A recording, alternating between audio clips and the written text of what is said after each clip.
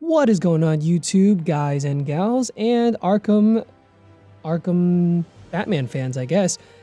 Today we're going to, as you guys already know, demo Batman Arkham Origins.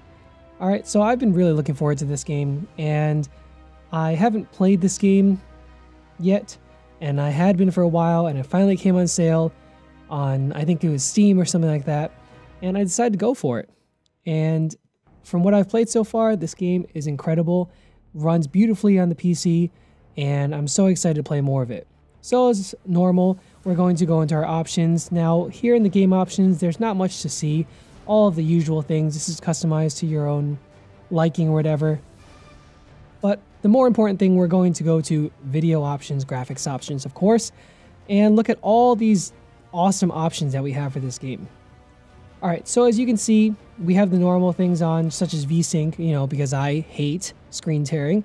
So VSync's definitely going to be on, right? And then as we look down further, there's a ton of other options. As many other games, there's plenty of options for anti-aliasing, and this game is no exception. There's MSAA 248, there's FXAA, low, high, and then there's the GeForce, of course, GeForce TXAA, low and high as well. Now, if you guys don't know anything about GeForce TXAA, it is the Nvidia variant of MSAA plus something else. Okay, they added a little extra to boost performance while using part MSAA filtering. So I'm actually going to start the game on FXAA low right now, just to show you guys that this is probably the most stable 60 frames per second setting that you can have if you want to get solid 60 frames and you're really worried about that. FXAA low is plenty enough to run your game and get rid of those jagged edges. This game cannot run without AA, in my opinion, because there are quite a few jagged edges that we do need to get rid of. So later on, actually, I'll show you guys later on in the video, I'm actually going to switch to TXAA later on and show you the difference between the frame rates. It does drop quite a bit. So for example, TXAA low will probably drop your frame rates between 10 and 15.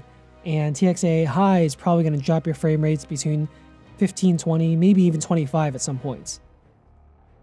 Okay, so right now we're going to stay on FXAA low and then look at some of the other things. Now, the rest of the options, you don't really have that many specific tight options, but there are, the normal ones that you find, like shadows and motion blur, depth of field. Depth of field's really cool because there's a normal setting and then there's a DX11 setting, and this is really cool because whenever he pulls out his cryptographic sequencer, then you can really see the different depths of field there.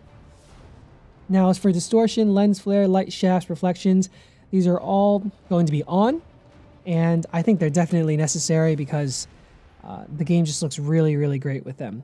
If you guys want any more information, you guys can also go on Nvidia's website, and they have a huge write-up about this game specifically and what features come with this game that you can change to.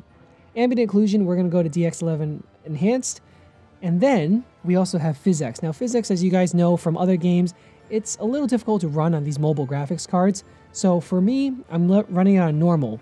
I wish I could run it on the high, but it's pretty much impossible. Drops your frame rates down super low, but as you can see in the bottom, there's different things that it affects depending on if you have it on off, normal, or high. And normal only does papers and banners, and high will do a bunch of other stuff, including snow and smoke and things. And I did run it for a few minutes, just testing it, and it looked great.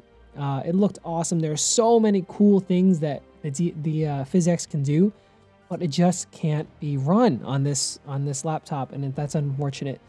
And also, what I really appreciate about this game is that there's a benchmark feature.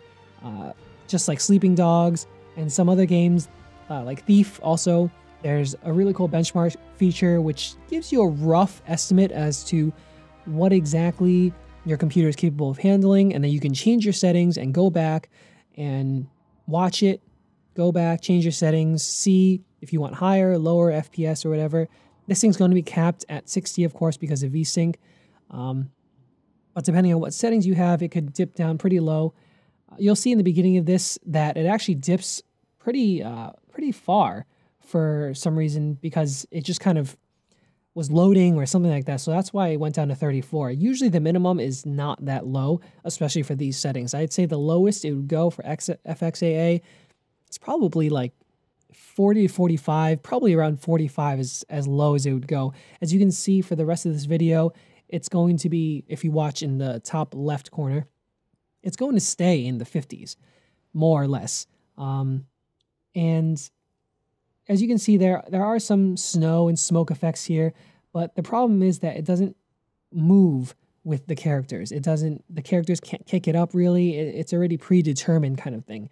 And there's a lot less of it, as if, you know, it didn't exactly exist. So it is unfortunate that you can't run PhysX because the game looks beautiful. If you can have a computer that does run PhysX on the high, oh, that is the best. But for this laptop, the MSI GS60 Pro with the 870M GTX graphics card from Nvidia, you can't do that quite. So for the rest of this video, as you can see, the average is at 59, again, running FXAA anti-aliasing. This is not running at the TXAA that I'm going to show you guys later.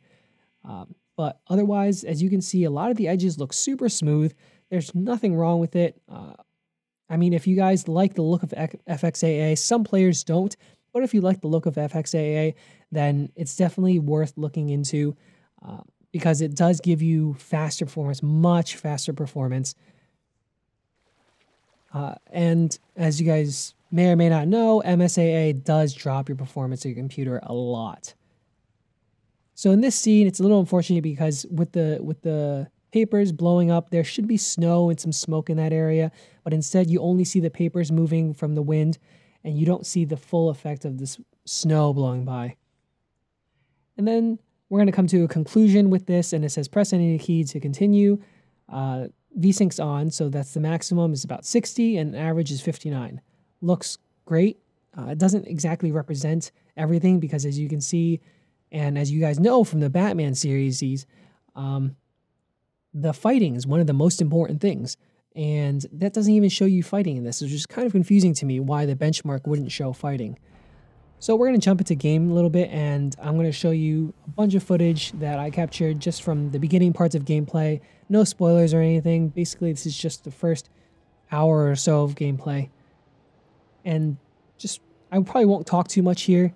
Just let you guys enjoy what it looks like. Again, this is on FXAA. And it's not on the TXAA. I'll tell you guys when I changed to it, and I'll show you guys when I changed to it. But as you can see, with the FXAA and the fighting scenes look awesome. They're super fluid. Get almost 60 frames per second during the whole fight scenes, and this is probably the most intense that it'll get. Sometimes the videos drop to 30 frames per second, but to be honest, even if they are in-game footage, it doesn't really matter as much because you're kind of just watching a video, and most videos are recorded in 29 or 30 frames per second anyway, so that isn't really a huge loss.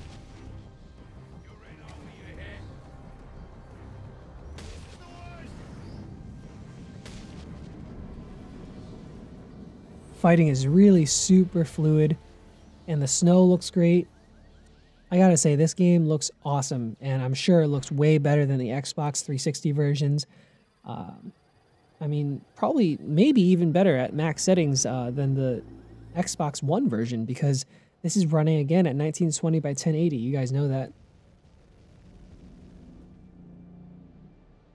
And as per usual, you guys know that I like to run AA at a lower level because this screen does not need the full AA. This is a tight enough, densely packed pixel screen, so it doesn't need as much help from the AA as some other screens or computers would. Now, of course, you guys always have the option to go down to a lower setting, such as the 1600 by 900 setting, and that way you give you even better frame rates. But for me, this kind of game doesn't necessarily warrant or need super high frame rates because I don't feel like there's any input lag or any negative feedback from playing this game, even sometimes when I'm fighting at between 40 to 50 frames per second. It doesn't feel like there's anything slowing down. Usually the only times that it does slow down is at the end of a fight scene where he's finishing off the enemy and there's this dramatic slow motion effect where he's taking him out for the final hit. That's when it really slows down, and then sometimes during videos. But as you can see here, during the gameplay, it's super smooth. If you guys notice some lag or whatever, you guys can tell me in the comments section down below. But to me, it looks great. I can't tell the difference.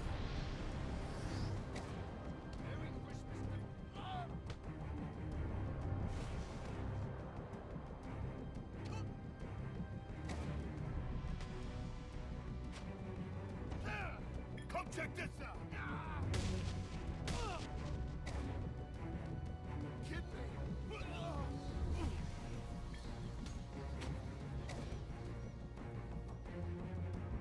Can't take us all out. The fighting is one of the best parts about this game, so this is one of those things that you want to make sure are really fluid and smooth, and as you can see, it is. It really is. It feels like the punches hit hard, and everything just looks really good.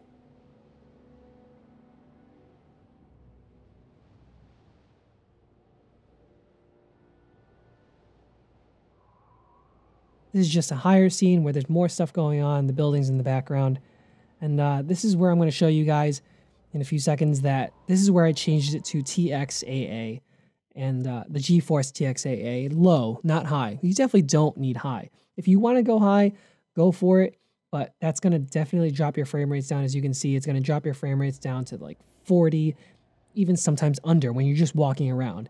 And it's completely unnecessary because as you'll see in the next part, I'll just show you in a few seconds that once you change it back to TXAA low, I cannot tell the differences between those two in terms of the edges on the buildings and the edges of whatever.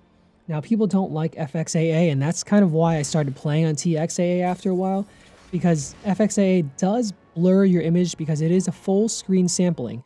So it does blur your image a little bit, it blurs everything instead of just the edges.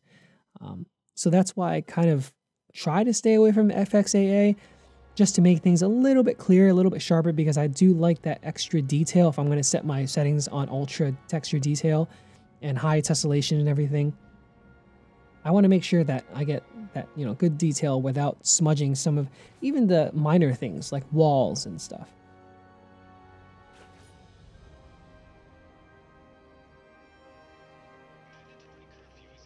So in just a little bit, we're going to go down there and then do another fight scene, just show you guys how smooth this is on TXAA. It is down to about the 40s, about 45, I guess, 44, I think was the lowest point that I saw it here at. But it's not terrible. It really isn't bad when you're fighting, and the graphics just look incredible. Remember, everything else is on the as high as possible, other than 1, the anti-aliasing, and 2, the physics.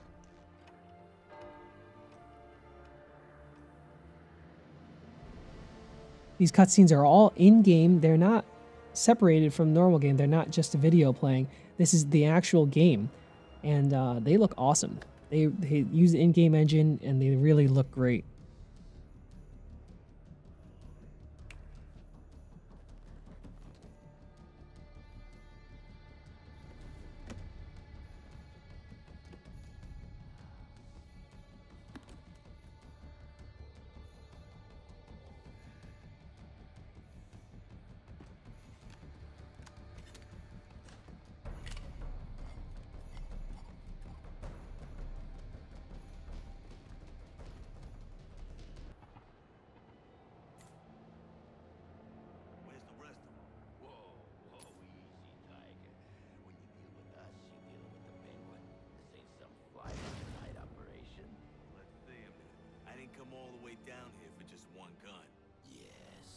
But these aren't just any old guns you're buying.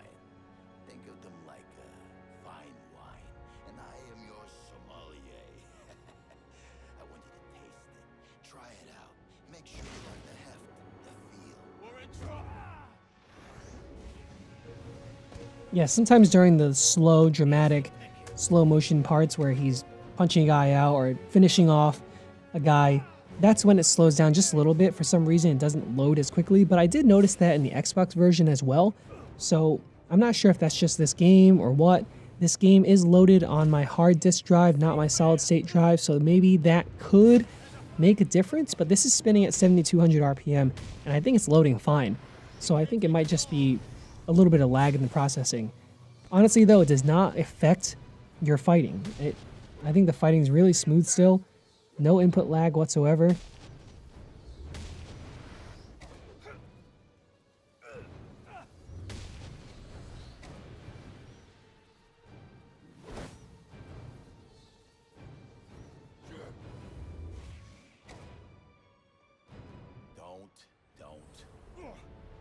I gotta say, they did a great job with Batman in this game. He just looks awesome, and I just can't wait until Arkham Knight. So that's why I'm pretty sure if this can play this at such high settings, you'll be playing Arkham Knight at pretty high settings on PC as well.